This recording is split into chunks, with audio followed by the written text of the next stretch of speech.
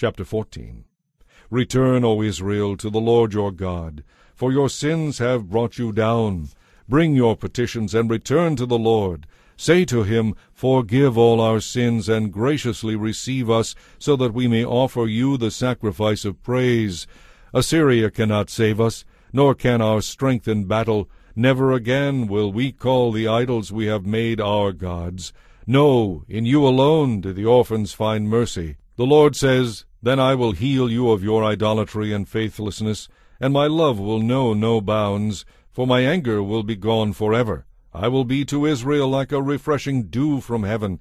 It will blossom like the lily. It will send roots deep into the soil like the cedars in Lebanon.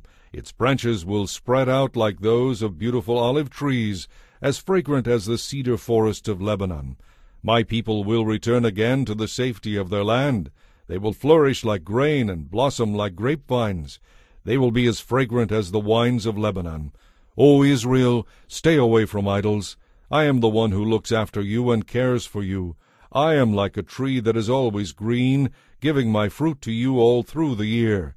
Let those who are wise understand these things. Let those who are discerning listen carefully. The paths of the Lord are true and right, and righteous people live by walking in them. But sinners stumble and fall along the way.